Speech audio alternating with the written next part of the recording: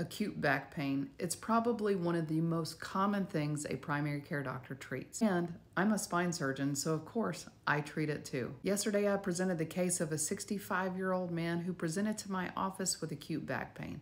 It happened all of a sudden after lifting something heavy. He felt a knife-like pain into his lower back. Now, what could possibly cause this? Acute lower back pain is pain that begins all of a sudden, and there can be many reasons or explanations for acute pain. It can be from osteoarthritis, it can be from disc herniations, even spinal fractures, spinal stenosis, muscle strains, or sprains. Our patient had a baseline CAT scan that was done many years ago after he was in a car accident, and it demonstrated a pretty normal looking back. But after this episode, his back CT looked like this. What is that? That, most likely, is what's called a Schmorl's node. A Schmorl's what? It's a disc herniation into the bone itself. They're really commonly seen on imaging. So let's talk about what exactly they are.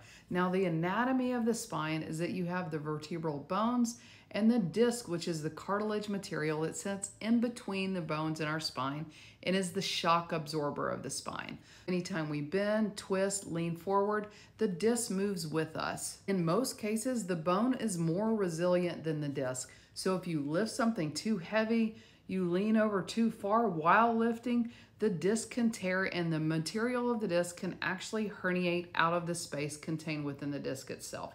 And that's called a disc herniation. In some cases, the disc is actually stronger than the bone and it can herniate into the bone. And that's called a Schmorl's node. Here you can see an illustration in which the disc actually herniates into the bone itself. Most Schmorl's nodes are really asymptomatic, meaning we don't really know when they happen, and they're incidentally found on imaging. Here's a picture of a patient that had many Schmorl's node within their spine and have no symptoms. Here's an MRI finding of the same. Here's another MRI finding of an acute Schmorl's node where we can actually see edema within the bone. That means that this just happened and is likely a source of acute pain. That's what we see on this patient's CT scan, is where the disc itself has bubbled into the endplate of the bone above and below the disc. An MRI may help us determine acuity in this case to see whether or not there's swelling in the bone or edema, and that may tell us whether or not this Schmorl's node actually just happened. If the Schmorl's node is acute or not acute, usually the treatment is the same. We treat most acute back pain conservatively, meaning we don't jump to surgery. Don't get me wrong, there are certain conditions that are neurosurgical emergencies that can cause acute pain and need urgent surgical attention, such as cauda equina syndrome. That's when you lose your bowel or bladder function. But as I mentioned in his case, he had no symptoms other than acute pain and no symptoms into his legs. So how do we treat this problem?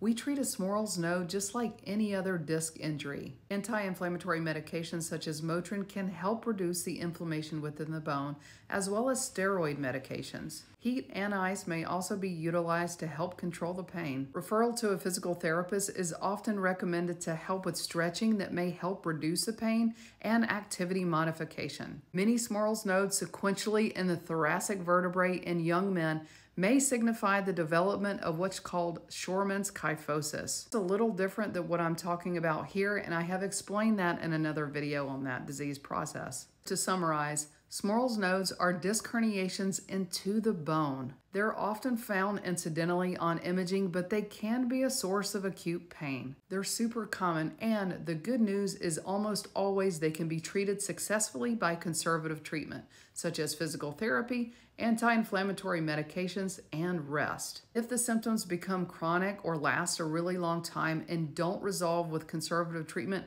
surgery may be entertained rarely, and that would consist of removing the entire disc and performing a spinal fusion. Like I said, fortunately, that's needed very rarely, but that is where we would remove the entire disc and place bone graft within the disc, followed by screws and rods to stabilize that segment of the spine so it doesn't move anymore. And by not moving, it would resolve the pain. You would only want to do that if you were really confident that that was the source of the patient's pain. Luckily, in our patient's case, he responded very well to conservative treatment.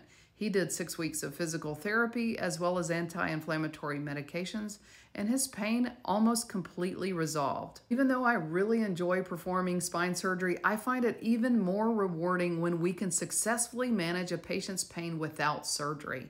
Another case of patient-focused and compassionate care. Stay tuned next week and I'll go through another case.